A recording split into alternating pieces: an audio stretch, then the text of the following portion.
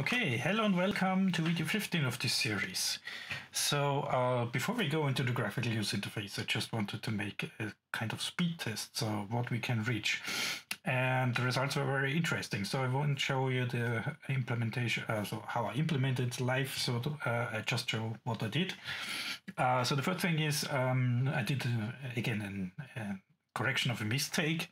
So as you remember, I defined this hex bytes type, and the parser was not correct. I used ORT here, and of course the right function is digit to int, otherwise we will get wrong values.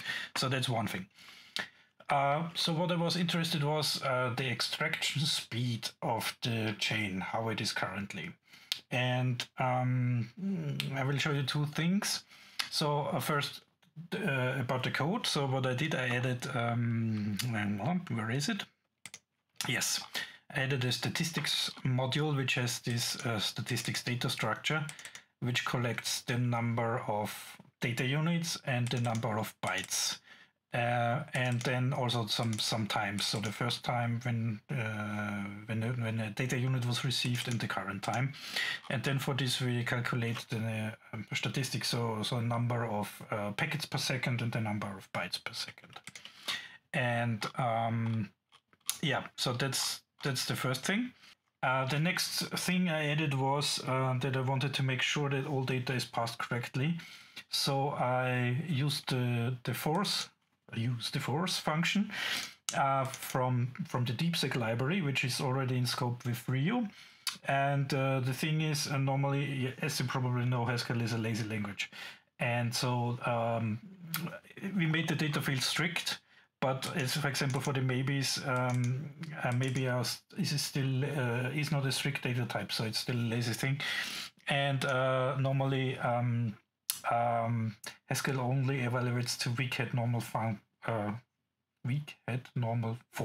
So, and weak head normal form is up to the first constructor, and then it's unevaluated. So if you want to make sure that the complete data structure is evaluated, you have to use DeepSec. And for this, there is this NFData instances you can derive automatically. And this is done, and then you can use this force function, which makes sure that this data structure is fully evaluated. This is also important if you are in a multi-threaded context. So if you have lazy evaluation enabled, and then you parse something in one thread and pass it to another thread, and it's not fully evaluated, then this may be evaluated in the other thread, and then you lose the advantage of the multi-threading. So if one thing should be fully evaluated in one thread, then you should use the DeepSec, and that's what I did here. And I also used that in the chains for we have here this extracted when we extract the post packets. So on that level, there is also, where do we have it? On the yields. Yes, here is a force, and also when we convert the post packet to the TM packet. So there's so that we have all time a complete evaluated packet. This is also quite important for measurement, for performance measurements, because if something is lazily evaluated, it won't be evaluated at all, and you get the wrong performance figure. So, okay. Next thing is how to measure that. So I introduced a conduit, and I did that. Did I do it in that file? Let's have a look. Yes, I have a frame start conduit and the packet start conduit. The frame start conduit takes then the TM, the meta frames, and then collects this information. How does it collect the information? That's a good question. So you remember this app state, which is basically the environment we pass with the reader T monad to every function we have, onto every conduit we have. So we had the config inside and the log function until now. So I added two tvars. So these are transactional vars from the SDM library, basically mutable vars, but they are thread safe. And one for the frame statistics, one for the app statistics, and they contain one of these statistics structures. So that we can, for both on the frame level and on the packet level, collect the number of them and the bytes of them, and then calculate the number of data units per second and the number of bytes per second. Yeah, so we can access them, of course, and this is then done in this conduit. So basically, for the frames, as we have a fixed size, we just get the length in bytes from the conduit, and then we get the frame starts from this. So this is the variable. With this get frame starts, we get the t-var, and then we modify this t-var with this start new du, and the start new du is from the statistics. It's from the statistics module. So basically it operates, it takes the time, the current timestamp, the number of bytes, and then the old statistics, and generates a new statistics, and currently it does this with lenses, and I don't want to go into lenses now. So the thing is, it just it increases the number of n, so one more frame or packet, and then this edits also the size, and then we have a new state. And the times are set then conditionally because there are maybes. So at the initial start we have a nothing here for the times, and then on the runs, on the subsequent runs, we get adjusted the correct time, and then the calculation can happen. So you need always the old value and the new value of the statistics for the incremental change between two calls, and for the total change you need some other thing. But so for when we call this the first time, we don't have the time available from the previous because there is no previous. So that's why we have a maybe here. So I don't want to go into much detail about this. So there are conduits now added. If we have a look at the chains, so this is the chain from the NCTRS, from the socket, NCDU to TM frame, and then is this frame start conduit, which calculates the statistics for the packet rate, for the frame rate, to be sure. The frame rate, and then passes the frame on to the switcher. And the switcher switches it to the virtual channels, and then for the virtual channels, we have the gap check, then we extract the packets, then we correct the packet stat, and then we drop the idle packets, and then we convert the to the TM packet, and then I just calls. I don't want to have this pretty show here because pretty show prints to the terminal, and this is really slow. So I just pass it to sync null. Sync null just throws everything away. It collects everything from upstream and then throws it away. And this is run in a loop, of course, as in the conduit loop. So in case if you wonder that you have just measuring after the packet extraction and not after the TM packet. So the one reason is, as this is run in a loop, this is always the same, basically the same measurement. And the other thing is that after we have converted to a TM packet, we don't have actually the size available, so we can't calculate the bytes per second. Yes, that's the thing. And so this then updates these two statistics T variables in the global app state, in the reader T monad, in Rio. Yeah, and it does this for every frame and every packet that comes in. As you remember, you can have a frame and there are multiple packets in one frame. So we will have more packets than frames.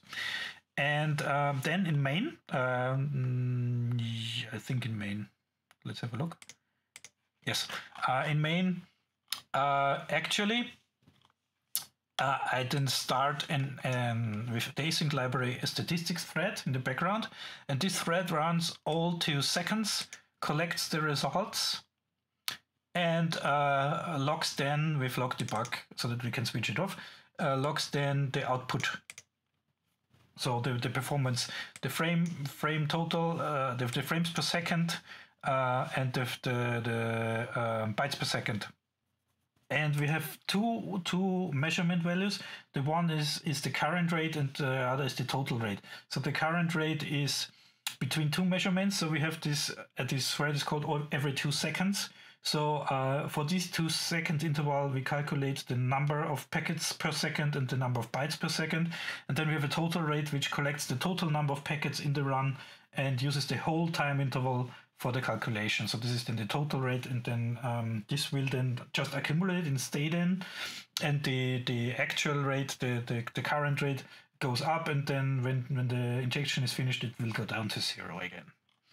And we do the same with the packets per second. We calculate this, then we just print out if we have bytes per second, kilobyte, megabyte, or gigabyte per second. Don't think we will get gigabytes per second, but anyway. And yeah, everything else, output, print to terminal, is disabled. So let's see. We have two. I want to show you 2 runs of this. So that we see how fast it really is. So we currently don't do much. We just extract the frames and then extract the packets in 2 different threads, and that's it. So Haskell can be quite fast, so let's see how fast it really is. And the first thing is we tested with Paragon TT, which is this spacecraft simulator, which is in use at ESA and DLR. And I've already loaded it up with a test file. This test file has a list of packets, and you see here GM packet. Actually, that's a Haskell data structure. So this is how it works. And then you have parameter values here. So let's go down. This is just this is one of these hex bytes things. And then we have here some normal parameters like a name, a value. We have an offset of byte offset and bit offset. So all things you have seen already. So. And the thing is, we have also a repeat function, repeat n, which repeats this list in this 5,000 times. So in this list, there are 200 packets, and it repeats it 5,000 times. So we get 1 million packets. So actually, let's make a run. Oh, yep. And I need another config. In this config file, I connect to the correct port. So now we don't see could not connect, but we see here on Paragon TT we are connected. And we get the first output. So we are currently on 0 packets per second, 0 frames per second. And yeah, that's expected. So let's go. If I start simulation, then we'll see how fast we can get things. Start. And then also Paragon TT has a measurement, so you see here the speed, and then we're coming in 3,000 frames per second, 18,000 packets per second, and the rate is going up increasingly. So the total rate and the current rate is you see here. So currently we are 18,000, 19,000 packets per second, 3.5 megabytes per second. And when the injection is finished, then this one will go down to 0 again. So let's see. So 19,600, so about 20,000 packets per second. This is quite a good rate. So you don't want to know how the what the rate of the real mission control systems is, but it's lower. I say that. So yeah, we should be finished soon. So as you remember, we have only we have about 170,000 frames, because they will the packets, 1 million packets will be packed in frames, and we have less frames. So that's what we have. We have the total of 19,483 packets per second for this run, and 3,279 frames per second. That's not bad. I got higher rates, but I have also the video recording and so on running in the background, so this will also account for a little bit. So this is the first test. This looks quite good. This looks really good. So as a second thing, I just took this file from Paragon TT and converted it into a binary file by pumping it into a file. Yeah, the generated telemetry. So now I can check the speed of with this dump file. Yeah. So I created this dump file, and it's called this 1 million packets raw. Yeah. So I've already prepared this. So I cut this file, pipe it to netcut, and then we let our tool connect to this. And since I used the default port, we can just use stack run. And let's now see what we get. Started the app. And wow. So this is basically the maximum speed you can reach with this network.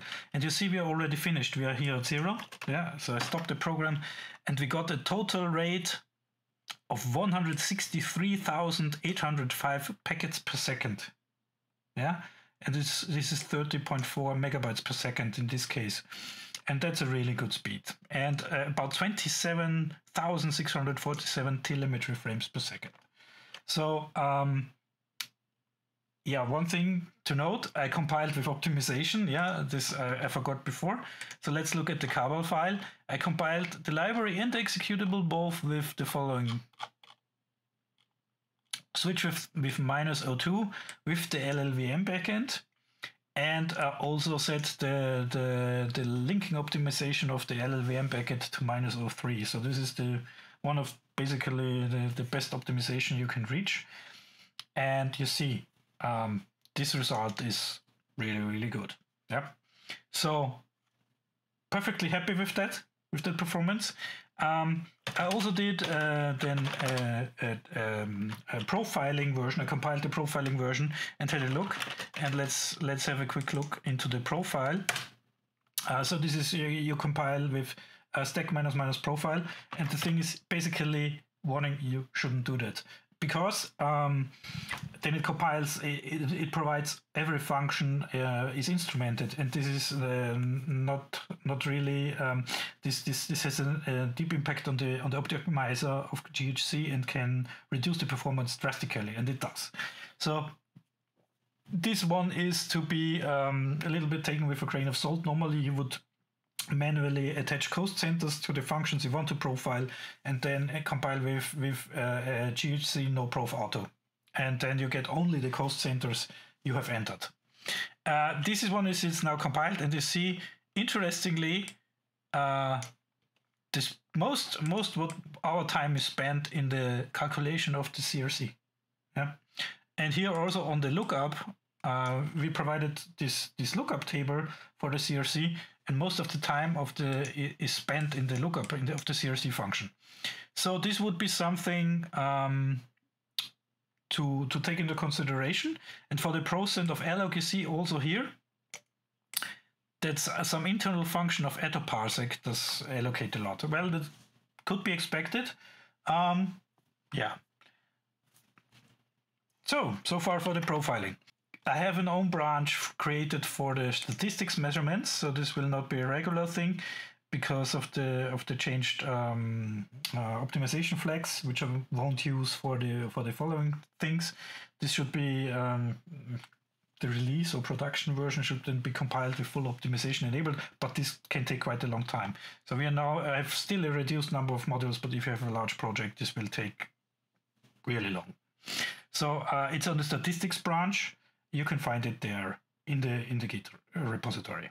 So I'm quite happy with that result. Yeah, the speed is really fine for me.